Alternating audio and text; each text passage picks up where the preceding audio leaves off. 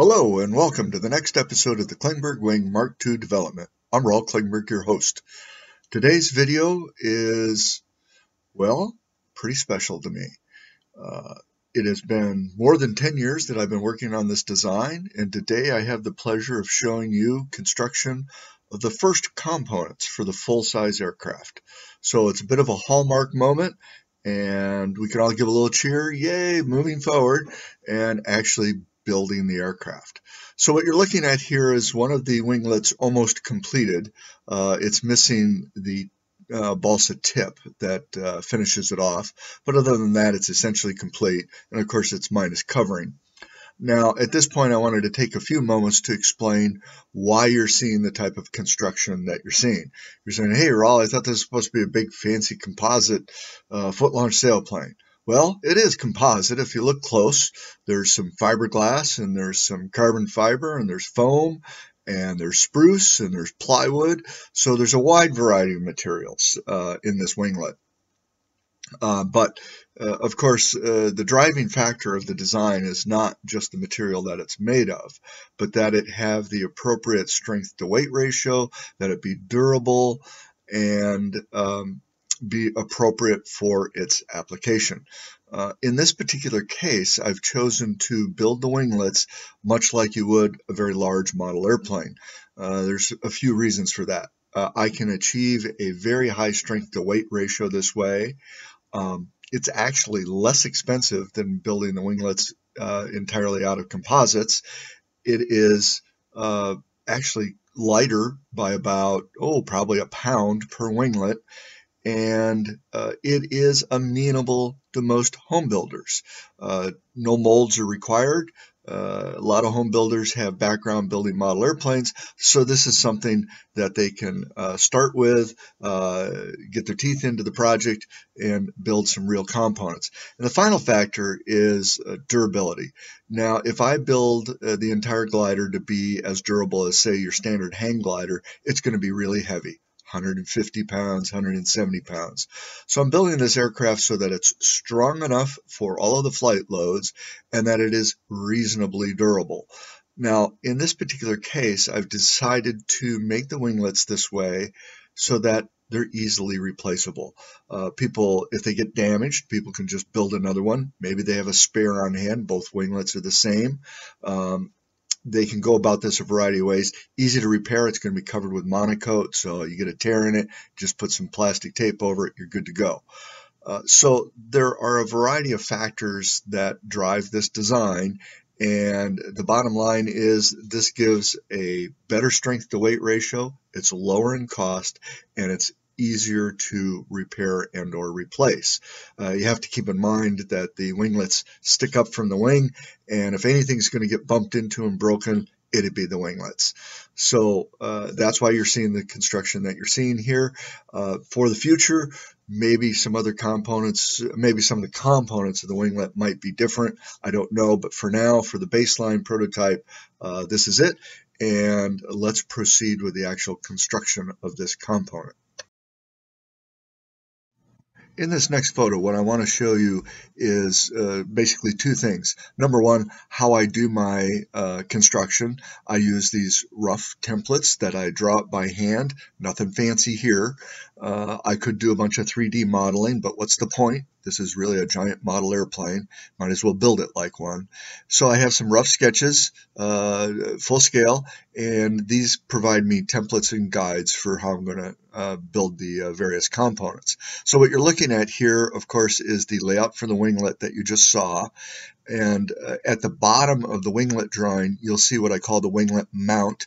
This is a section that goes in the wing that provides the pivot point and the mount for the winglet itself. And then in the top photo, you're seeing a side, or the top drawing, you're seeing a side view of that mount system for the winglet. And you're looking also at a full-size drawing of the tip of the wing. This wing is designed to come in 6 components. There's 3 panels on each side, and well, there's 7 components. There's 3 panels on each side and a small center section. Now, where the tips attach is where the winglet is going to go. And the winglet mount is about 2 inches wide, and it is essentially a piece that fits in between the mid-span panel and the tip panel. And that winglet mount will stay attached to the winglet at all times, except for if you need maintenance. But for normal transportation, it just stays attached. And when the tip of the wing gets put on, that secures the mount for the winglet in place.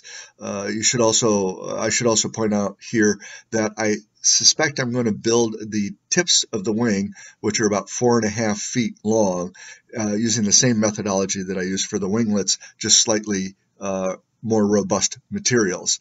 I'm probably going to build 2 different ones. I'm going to build one with a plywood sheeting leading edge, and I'm going to build the other one with a composite leading edge, and we'll see how they hold up and perform. In this photo, I'm showing the blanks for the root ribs, or the base ribs of the winglet.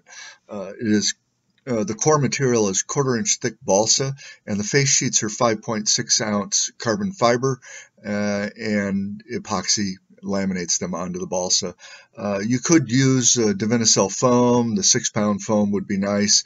I chose balsa because the grain in the balsa gives it a little bit more stiffness, and the root rib itself needs to be very stiff in bending to resist the shrinkage of the covering material that's going to be put on.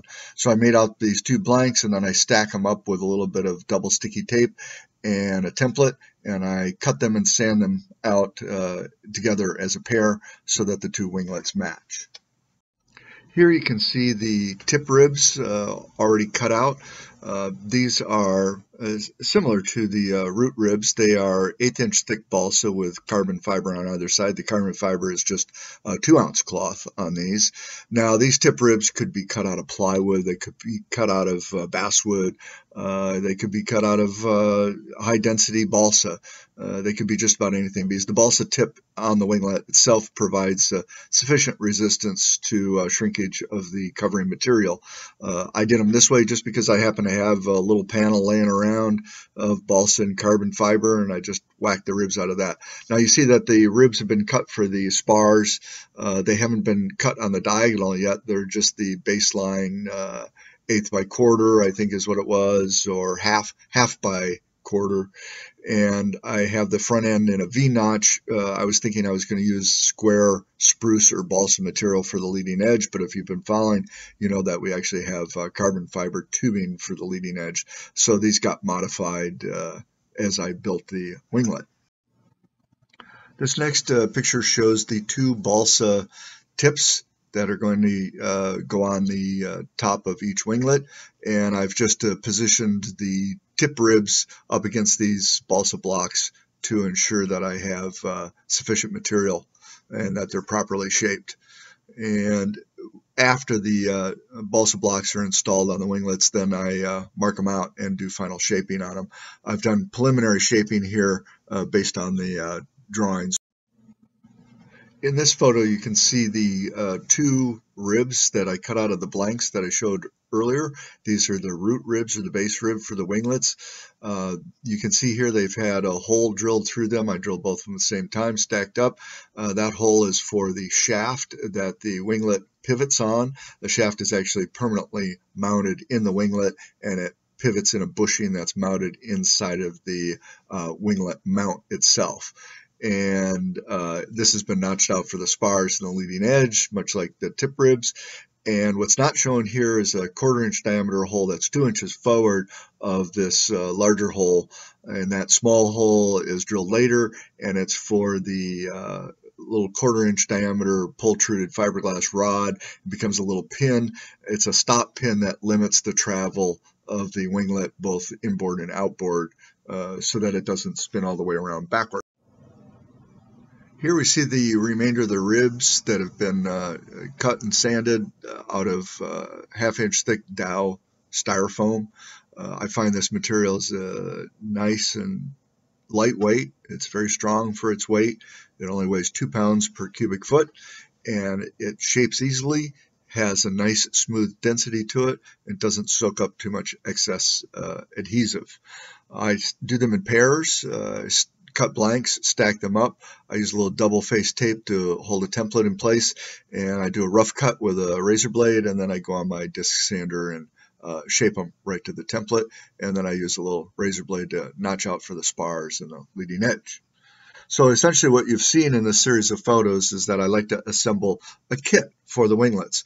I cut out all the ribs, I create trailing edges, which you saw in another video. I've pre-shaped the wing tips, and you know that I have the leading edge tubing if you watch my other videos. So we have all the components that we need to assemble the winglets, and assembly goes much faster if you make all the parts first, build yourself a little kit, and then assemble the kit. Here you can see the midway point of the process of making the carbon fiber bushings for the winglet shaft. You see in the background a half-inch diameter pultruded fiberglass piece of tubing, and I have applied the release material to that. Same way that I do all of my composite tubing. You watch my other videos and find out how to make them. You see enough material here to do about 3 or 4 wraps on that tube. This is 5.6 ounce carbon fiber and of course epoxy resin, and then I have my bleeder cloth there and my shrink wrap. So I'm going to just simply roll this onto that tube and cure it in the normal way, and once it's removed, I will have a bushing that has just the right amount of clearance from the shaft. The release material that's applied to the tubing provides about 0.010 of an inch clearance, and that is just right to make good bushings for that shaft. After the carbon fiber was cured and removed from the mandrel, I cut off 4-inch, well, slightly longer than 4-inch long pieces. That'll be the bushings that go inside the winglet mount. Here you can see one piece that I've cut off set on the drawing in the position where it will be in the winglet mount. As you can see, the shaft that the winglet rotates on sits right at the trailing edge of the wing. The tubing came out at 0.4 of an ounce per foot, so really light, great bushing material. The carbon fiber, as it wears a little bit, you get a little bit of graphite dust in there, and it's automatically lubricated. So should last a lifetime, probably last a lot longer than the glider. Now that I have all my pieces in place, or in hand, I have attached the template, building template to my workbench. I use a little bit of double-faced tape for that. The surface of that template I cover with a removable clear shelf paper from the Contact folks. You get it in a home center, and that prevents the glue from sticking. The other handy reason for doing that is that plastic coating over the drawing. I don't bother with little mixing cups for the 5-minute epoxy. I just squirt it out on the some corner of the drawing that's out of the way, and I mix it right on the plastic covering over the drawing and apply it to the parts. So by the time I get done building 2 winglets, the whole thing's covered in glue, and it doesn't matter because I'm going to throw it away anyway. Here I'm doing a little bit of inventory, make sure I get all my bits and pieces in place, and you see them laid out in their general positions on the drawing. Here I'm showing the critical jigging for the winglet itself. Everything has to be jigged up so that it's vertical, square, and there's no twist in the winglet. So to accomplish that, I've created a couple of ramps out of foam core board, one to hold the trailing edge and one to hold the spar. At the root end, because that is the full thickness of the winglet, the ramp goes down to 0, and then it ramps up to the tip to accommodate the taper that's in the winglet, so that the center line of each rib is aligned with each other, so that when all of the ribs get stacked up, all of their center lines are aligned. So that way the winglet will not be tilted outboard or tilted inboard, and hopefully there won't be any twist in it. What you also see is a tapered ramp at the trailing edge.